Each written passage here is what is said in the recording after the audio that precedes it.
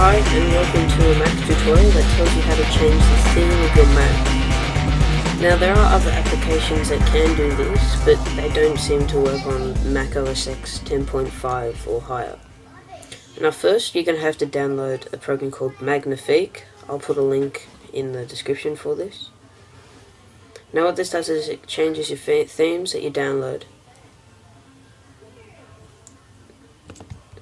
Sometimes it doesn't work or it's slow to start up.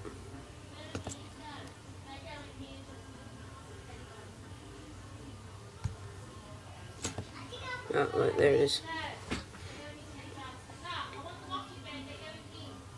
Okay, here we go.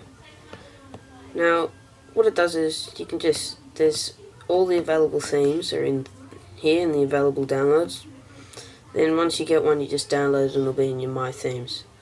Now what you got to do is if you find the theme that you want, it'll just load a preview. Not all of them have previews though.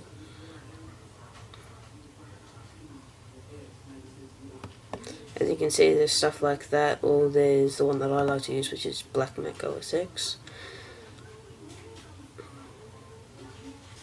which is here,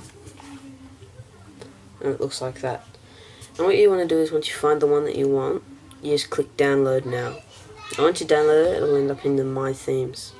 So what you got to do is just go apply now, and you just got to apply a window theme, and if you want the dog theme you can apply the dog theme, but you shouldn't really apply custom mods unless the person that made it tells you what the custom mods are, because it could be a virus or any other kind of malware. So you apply the theme, you have to type in your password.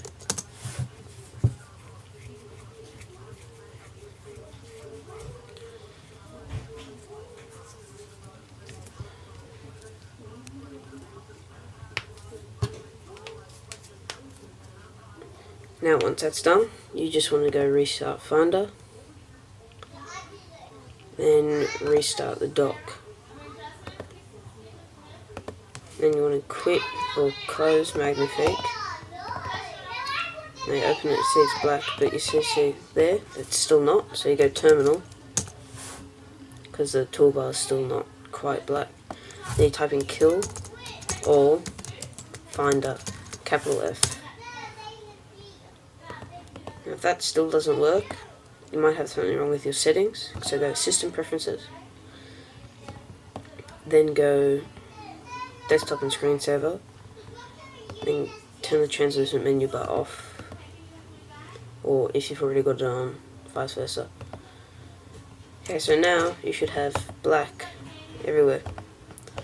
When you open a window it should be black. But mind you, not everything goes white like that. You've got other stuff there, so it could get annoying if you got like the black one, but all the other themes work pretty good. Now, I hope you enjoyed that tutorial and it was very helpful. Thank you.